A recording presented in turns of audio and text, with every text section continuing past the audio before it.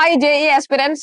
കഴിഞ്ഞ കുറച്ച് ദിവസങ്ങളായിട്ട് കുട്ടികൾ നിരന്തരമായിട്ട് ആവശ്യപ്പെടുന്ന ഒരു കാര്യമായിരുന്നു +2 ഓൺഗോയിങ് സ്റ്റുഡൻസിന് JE എസ്പെഷ്യലി JEയുടെ ജനുവരി സെഷൻ 1 ജനുവരിയിൽ തന്നെയാണ് നടക്കുന്നതെന്ന് നമുക്ക് മനസ്സിലായി കഴിഞ്ഞു. സോ ജനുവരി സെഷൻ +2 പഠിക്കുന്ന കുട്ടികൾക്ക് JEയില് മെയിൻ എക്സാമിന് 99% സാധ്യമാവുമോ, ഇനി തൊട്ട് പഠിച്ചാൽ കിട്ടുമോ എന്നിങ്ങനെയുള്ള ഒരുപാട് ഡൗട്ടുകൾ ഉണ്ടായിരുന്നു. സോ +2 ഓൺഗോയിങ് സ്റ്റുഡൻസിനെ അഡ്രസ് ചെയ്യുന്നതാണ് ഈ വീഡിയോ. മുഴുവനായിട്ട് കാണുക, because it is very important to know the strategies to crack JE main January session. അപ്പൊ ഇതില് ഞാൻ ഇപ്പം ഫോക്കസ് ചെയ്ത് പറയാൻ പോകുന്നത് 99 പെർസെന്റൈലിനെ പറ്റിയാണ്. Let us have an idea about what A 99 percentile is, അല്ലെങ്കിൽ 99 പെർസെന്റൈൽ എന്ന് പറയുന്നത് എത്ര മാർക്കാണ് JE മെയിൻ എക്സാമിനേഷൻ എന്ന് നമുക്ക് നോക്കാം. 2024 ജനുവരിയിലാണ് നമ്മുടെ എക്സാം വരുന്നത്. സോ 2023 ജനുവരിയിൽ എങ്ങനെയായിരുന്നു 99 പെർസെന്റൈലിന്റെ മാർക്കുകൾ ഉണ്ടായിരുന്നത്, മാർക്ക് വേരിയേഷൻസ് എങ്ങനെയായിരുന്നു നമുക്ക് നോക്കാം. കഴിഞ്ഞ വർഷം 12 ഷിഫ്റ്റുകളിലായിട്ടാണ് എക്സാം നടന്നിട്ടുണ്ടായിരുന്നത്. സോ ആ 12 ഷിഫ്റ്റുകളുടെ മാർക്ക് റേഞ്ച് നോക്കിക്കഴിഞ്ഞാൽ ചില ഷിഫ്റ്റുകൾ ഈസി ഷിഫ്റ്റ് ആയിരുന്നു, ചിലത് മോഡറേറ്റ് ആയിരുന്നു. സോ ഏറ്റവും ഈസി, മോഡറേറ്റ് അല്ലെങ്കിൽ ഡിഫിക്കൽട്ട് ലെവലുകൾ മാറിക്കഴിഞ്ഞാലും അതിനെ നോർമലൈസ് ചെയ്തിട്ടാണ് പെർസെന്റൈലിലേക്ക് നമ്മൾ കൺവേർട്ട് ചെയ്യുന്നത്.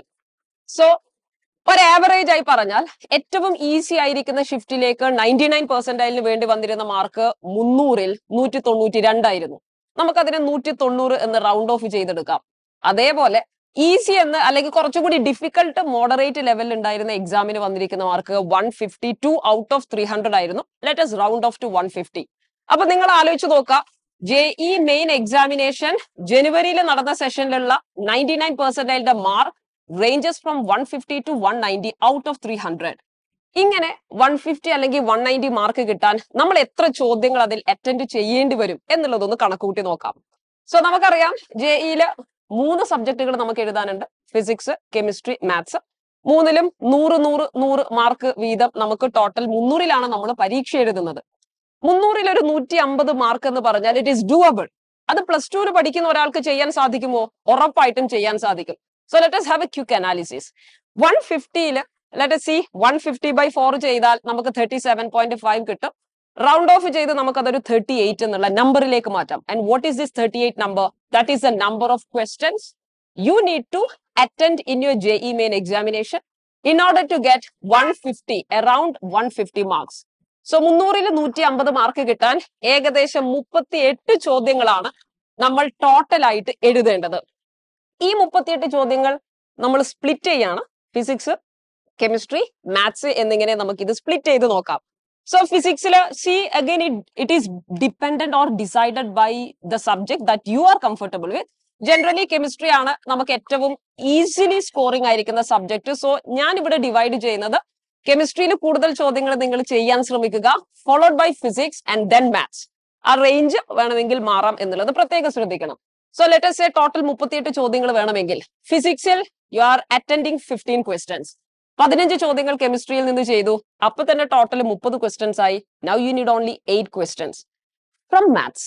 അപ്പൊ ആ ഒരു ഡിസ്ട്രിബ്യൂഷൻ റേഞ്ച് നോക്കിയാൽ ഫിസിക്സിൽ 15, കെമിസ്ട്രിയിൽ 15, മാത്സിൽ 8 ചോദ്യങ്ങൾ, ടോട്ടൽ 38 ചോദ്യങ്ങൾ ശരിയാക്കിയാൽ you are going to get around 150 marks out of 300.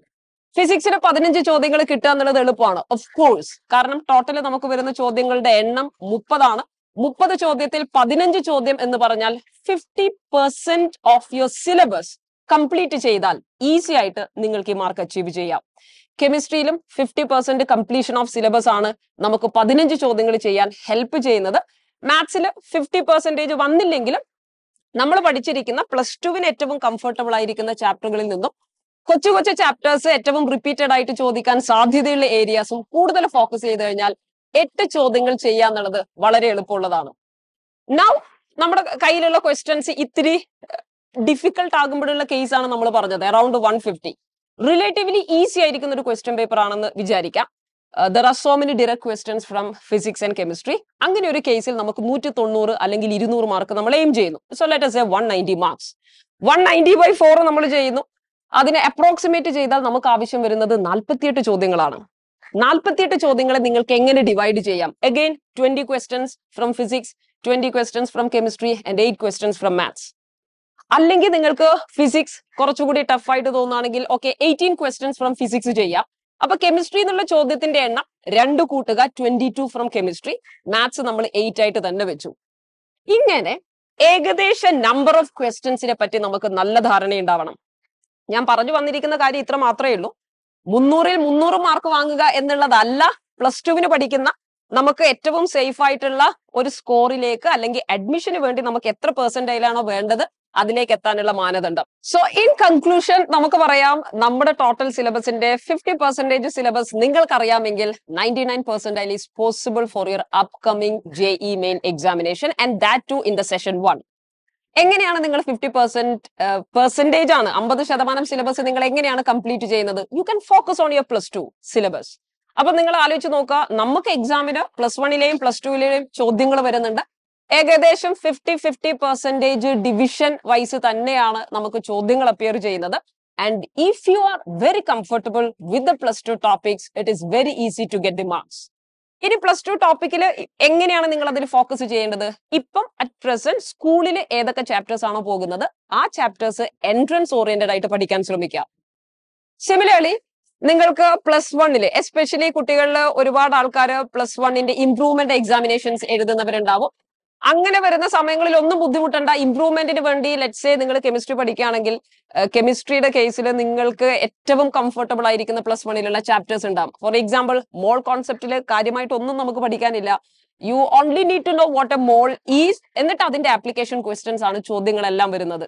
States of മാറ്ററിലേക്ക് വന്നാൽ PV is equal to nRT and എങ്ങനെയാണ് റിയൽ ഗ്യാസ് ബിഹേവ് ചെയ്യുന്നത്, അങ്ങനെയുള്ള കാര്യങ്ങൾ അറിഞ്ഞാൽ ഈസി ആയിട്ട് നമുക്ക് അതിൽ നിന്നുള്ള ചോദ്യങ്ങൾ ചെയ്യാൻ സാധിക്കും. ഇങ്ങനെ പ്ലസ് 1-ൽ ഈസി ആയിട്ട് ഹാൻഡ് ചെയ്യാൻ പറ്റുന്ന ഹാൻഡി ആയിരിക്കുന്ന ചാപ്റ്റേഴ്സിനെ പിക്ക് ചെയ്യാൻ നിങ്ങൾ ശ്രമിക്കണം.